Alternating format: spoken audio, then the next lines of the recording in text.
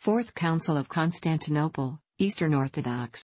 The Fourth Council of Constantinople was held in 879 to 880. It confirmed the reinstatement of Photius as Patriarch of Constantinople. It has been accepted by handful Eastern Orthodox as an Eighth Ecumenical Council.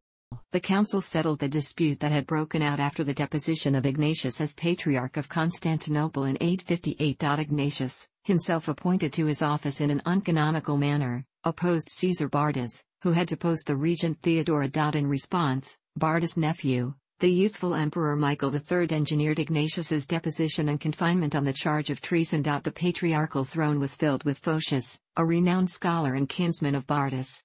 The deposition of Ignatius without a formal ecclesiastical trial and the sudden promotion of Photios caused scandal in the Church. Pope Nicholas I and the Western bishops took up the cause of Ignatios and condemned Photios' election as uncanonical. In 863, at a synod in Rome, the Pope deposed Photios and reappointed Ignatius as the rightful patriarch. However, Photius enjoined the support of the emperor and responded by calling a council and excommunicating the Pope. This state of affairs changed when Photius's patrons, Bardas and Emperor Michael III, were murdered in 866 and 867, respectively, by Basil the Macedonian, who now usurped the throne. Photios was deposed as patriarch, not so much because he was a protege of Bardas and Michael, but because Basil was seeking an alliance with the Pope and the Western Emperor. Photios was removed from his office and banished about the end of September 867, and Ignatios was reinstated on 23 November. Photios was condemned by a council held at Constantinople from 5 October 869 to 28 February 870. Photius was deposed and barred from the patriarchal office, while Ignatius was reinstated. After the death of Ignatius in 877, the emperor made Photius again Patriarch of Constantinople. Another council was convened in 879, held at Constantinople, comprising the representatives of all the 5 patriarchates, including that of Rome, all in all 383 bishops.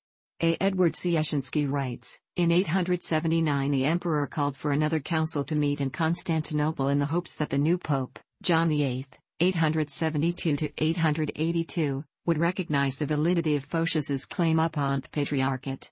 This council, sometimes called the Eighth Ecumenical in the East, was attended by the papal legates, who had brought with them a gift from the Pope, a pallium for Photius, and by over 400 bishops, and who immediately confirmed Photius as rightful patriarch. The granting of a pallium is a sign of papal approval, and the Pope's legates immediately confirmed Photius without awaiting a decision of the council.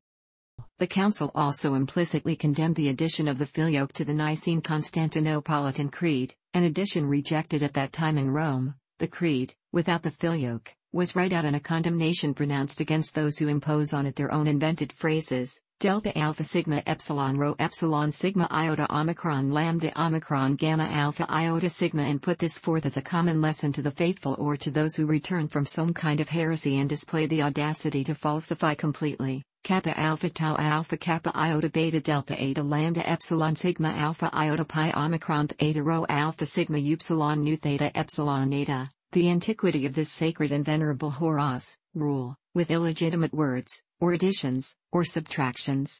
Eastern Orthodox Christians argue that thereby the Council condemned not only the addition of the Filioque clause to the Creed but also denounced the clause as heretical, a view strongly espoused by Photius in his polemics against Rome, while Roman Catholics separate the two and insist on the theological orthodoxy of the clause. According to non-Catholic Philip Schaff, to the Greek Acts was afterwards added a pretended letter of Pope John VIII. To Photius, declaring the Filioque to be an addition which is rejected by the Church of Rome, and a blasphemy which must be abolished calmly and by degrees. Whether and how far the council was confirmed by Pope John VIII is also a matter of dispute. The council was held in the presence of papal legates, who approved of the proceedings. Roman Catholic historian Father Francis Dvornik argues that Pope accepted the acts of the council and annulled those of the Council of 869 to 870. Other Catholic historians, such as Warren Carroll, dispute this view, arguing that the Pope rejected the council. Sieszyński says that the Pope gave only a qualified assent to the acts of the council. Philip Schaff opines that the Pope, deceived by his legates about the actual proceedings, first applauded the emperor but later denounced the council.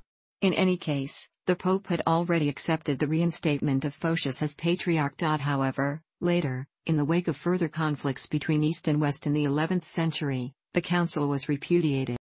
On 8 March 870, 3 days after the end of the council, the papal and Eastern delegates met with the Bulgarian ambassadors led by the Convent Peter to decide the status of the Bulgarian Orthodox Church.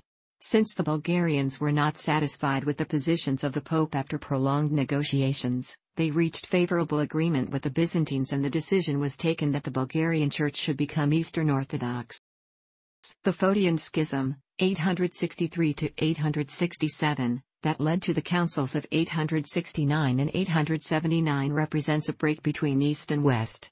While the previous 7 ecumenical councils are recognized as ecumenical and authoritative by both East and West, many Eastern Orthodox Christians recognize the Council of 879 as the 8th ecumenical council, arguing that it annulled the earlier one. This council is referred to as ecumenical in the encyclical of the Eastern Patriarchs of 1848. The Roman Catholic Church, however, recognizes the Council of 869 as the 8th ecumenical council and does not place the later council among ecumenical councils. At the time that these councils were being held, this division was not entirely apparent. Thanks for watching. Don't forget to like the video and don't forget to subscribe.